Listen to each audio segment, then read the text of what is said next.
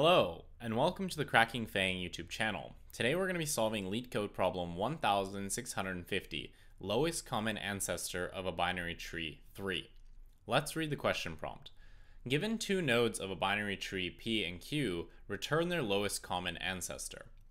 According to the definition of an LCA on Wikipedia, the lowest common ancestor of two nodes P and Q in a tree T is the lowest node that has both P and Q as descendants, where we will allow a node to be a descendant of itself. And we can see that we're given a node here as a data structure that has a value, it has a left and a right, which are both nodes, and it has a parent, which is also a node. So we should keep this in mind when we solve our problem. Now, let's look at an example. Okay, so we've read the question prompt and we've understood what a lowest common ancestor in a binary tree is. Now, let's look at our example and try to see how we might solve this problem. So if we're given that P equals 4, so this node here, and Q equals 8, this node here, what would be the lowest common ancestor? Well, we see that the node where both of these converge at is going to be 3. Why? So we go here, and then we go here, so we hit the root, and then this one will go up to the 5 and then the 3. So this is the first node when traversing up into the parents that we meet, right, from both sides. And obviously 8 can't go any higher because it would just, there is no parent of the root. So this would have to be our node here. So this gives us the idea that perhaps we want to go up the tree and then find the first point where we have already visited from the other side. So in this case, this one is actually a shorter side of the tree, so we'll actually reach the 3 first. So one approach to solving this problem could be the set approach, where we will start at, P, and we're going to traverse P all the way to the root. And we're going to keep track of all the nodes that we see along the way. So for example, we would see the node 4, we would see the node 2, we would see the node 5, and eventually we would hit the root, and that's when our iteration is done because obviously the root doesn't have a parent. So this is what we've seen so far. Cool. So now we're going to do the same thing, except we're going to go from the 8. So now the 8's going to go, it's going to kick off, so it's going to see the value 8, it's going to then see the value 1, and then we're going to reach 3. But we've already seen 3 before, so this will be our lowest common ancestor because this is a node that we've already seen, and this is the first node that we see that's in both trees when traversing through the parent. So that's one way to do it.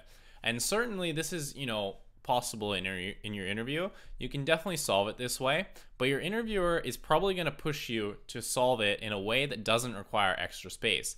Of course, this approach is going to require, this is going to be a big O of 2n time complexity algorithm because we have to traverse all the way through the parent of the first node and then potentially all the way up through the parent to the second node. In the case that the root is actually the LCA. And then for space, so this is the time complexity, and then space-wise, we're going to need to potentially store, all these values. So this is also going to be a big O of n solution. So this is actually just going to be big O of n asymptotically. So we can actually solve this without any extra space. And I'm going to say now that the solution requiring no extra space, you're probably not going to come up with it on your own unless you've seen it before. It is quite, one of those kind of aha trick solutions that, if you haven't seen it before, or if you don't have like a genius level IQ, you're probably not going to derive it yourself. But once you've seen it, it's so simple. It just it'll blow your mind. And let's go over that solution now. Okay, so we've seen what the naive solution to this problem is, but I did tell you that there is an optimization where we can actually remove any sort of space allocations and do this in constant space. How are we going to do that? Well, I just want to preface that this solution is one of those trick solutions that if you've seen it before, it's super obvious how it works and it will just click. If you haven't seen it before, then the first time you see it, it'll click, you'll realize what it is, you'll have your mind blown. but the chances of you actually deriving it on your own are quite slim, unless you have some like genius level IQ, in which case, you know, you probably wouldn't even be watching this video because you'd already be working at Google. Anyway, what we're gonna do here is quite strange, and let's try to follow the logic. And hopefully it's going to make sense. If not, we'll write it out and then kind of derive it as we go. So what we're going to do is we're actually going to create two new variables. The first variable is going to be called pcopy, which is going to be set to p in the beginning. So we're going to define it to be p, and qcopy is going to equal to q. So if we draw this out, this in the beginning, pcopy will be 4 and qcopy will be 8. And what we want to do is, if the two nodes pcopy and qcopy, they don't equal each other, so if they're not the same node, then what we want to do is go into the parent if it exists. So what we want to do here is we're going to start at 4 and 8, right? So we're going to see, okay, is 4 equal to 8? No, it's not. So we're going to go into its parents. So that means we go up the tree. So now pcopy is going to be equal to 2 and qcopy is going to be equal to 1. Okay. Does 2 equal 1? No, it doesn't. Okay. So let's go into the parent of each one. So now pcopy is going to go to the 5 and qcopy is going to go to the 3. Cool. Does 5 equal 3? No, it doesn't. Okay, that means that we have to keep going into the parent. So pcopy is going to go into the parent, so it's going to be 3. And qcopy's parent is actually none because it's the root. So this is going to be equal to, I guess, null, right? It doesn't have a parent. So we're going to say, okay, does 3 equal to null? No, it doesn't. So we need to go into the parent. So 3 will go into its parent, which is null, right? And we're going to be at null for here. And obviously we can't go to the parent of a null node because, you know, it doesn't have a parent. So what we do in this case, and this is where the trick of the problem is we need to reset our qcopy.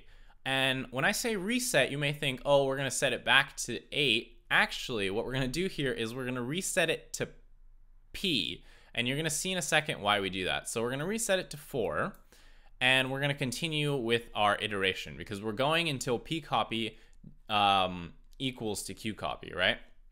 So, okay, does null equal 4? No, it doesn't. So we need to go into the parents. And because null does not have any parents, we need to reset p. But again, like we did with q, we're not going to reset it back to p. No, no, no. We're going to reset it back to q. So now we're going to be at this 8. And remember, we need to go into the parent of the 4. So now we're going to be at this 2 here. Okay. So now we're at 2 and 8. Does 2 equal 8? No, it doesn't. So we need to go into the parents, right? So that means that pcopy is going to be 8. So its parent is going to be 1. And then qcopy is going to be this 2, and its parent is going to be 5. Now, does 1 equal 5? No, it doesn't. So we need to go into the parents again for both nodes. So the parent of pcopy, which is the 1 here, is going to be 3. So we go to the 3 here, and here's where the magic happens. Qcopy's parent is also 3. So now we've hit the point where they're actually equal. So we know that we found the least common ancestor, which is this 3. So why does this work? Let's think about this. Well, the reason that this works is because when we iterate through the tree, 1 will reach the parent faster, right? There'll be some gap between the nodes in terms of like how many steps it takes to get to the parent. In this case, for the 4, it takes 1, 2, 3, whereas the 8 will get there in 1, 2. So the difference between them, 3 minus 2, is going to be 1. And why is this significant?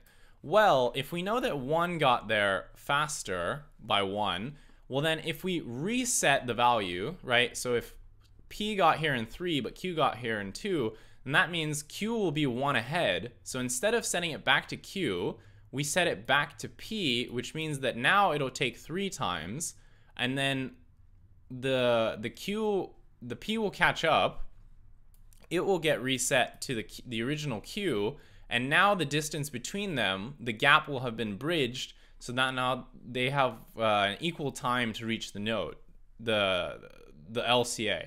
And apologies if that's a little bit of a rough explanation. It does take some time to wrap your head around it, but let's think about it and kind of like draw it out again. So we know that we start from 4 and 8, right? So it's going to, it's going to be one iteration to get here, one iteration to get here. On the next iteration, we go to the 5. On the next iteration, we go to the 3. Now, remember, we go up again. So this, goes to its parent, and this goes to the 3, which is like null here. So now we reset this down here. And then what we're going to do is this is now going to go to, null here. And what we do on the next iteration is we then go up here for this is now Q, and now P will get set to this thing, and we can see, look, now there's a gap of 2, and they're gonna reach at the same time. So it's gonna take 1, 2 to reach the 3, and then Q, it's gonna take 1, 2. So that's how we've like equalized that, 3 minus 2 equals 1 gap by resetting it to the other node. Again, it takes a little bit of time to wrap your head around this, and it, once it hits you and it clicks, that's it. You get it. It's a very strange solution. We'll code up both the naive solution and this one. Probably, if you don't understand the solution, better to just go with the naive one, and then you can maybe like cheese your way through the the optimal solution. Hope your interviewer doesn't really ask you to explain too much, but you can kind of walk through this, and hopefully this has made sense. So let's go to the editor and actually code this up. We're in the editor. Let's code up both solutions, and we're going to start with the naive solution. So like we said, we're going to maintain a set to keep track of the nodes that we've seen. So let's define that. So we're going to say seen equals set, and what we're going to do is we're going to go up through P, get all the nodes that we see, and then we're going to go up through Q, and the first time we see a node that is already in our seen set, we're done. So we can simply return that node. So we're going to say while P, we're going to say what? Seen dot add P, and we're going to say P equals P dot parent. Cool. Now what we can do is we can go up through Q. So we're going to say while Q, and we're going to say if Q in seen return Q, else we're going to say seen dot add. Actually, we don't need to do that. At this point, we know that we're going to find the LCA. We're just going to say Q equals Q dot parent. And then what we're going to do at the end, actually, that's it. We don't have to worry about the node not being in there, because we are told that they both exist in the tree. So we will find an LCA. So that's really all we have to do. So let's submit this, make sure it works. And cool, it does work. So like we said, this solution is going to be a, big O of n in the time, and then big O of, space-wise, it's going to be also big O of n. Now, let's code up the solution for the, little trick that I told you about. And it's actually super simple. So let's reset our editor here. And remember what we said, we're going to make a copy of P, and we're going to set it equal to P, and we're going to make a copy of Q, and we're going to set it equal to Q. So what we need to do is remember, while P copy does not equal to Q copy, we're going to say that Q copy is going to equal to its parent if, Q copy exists. So basically, as long as we haven't hit the root and gone to its parent, because in that case it's null, and null nodes obviously don't have parents, we'll get some sort of like access error here. Otherwise, in that case where it is null, we need to reset it, but not back to Q, we need to set it to P. So we're going to say P, and we're going to do the same thing for P. We're going to say P copy equals P copy dot parent if P copy, else Q.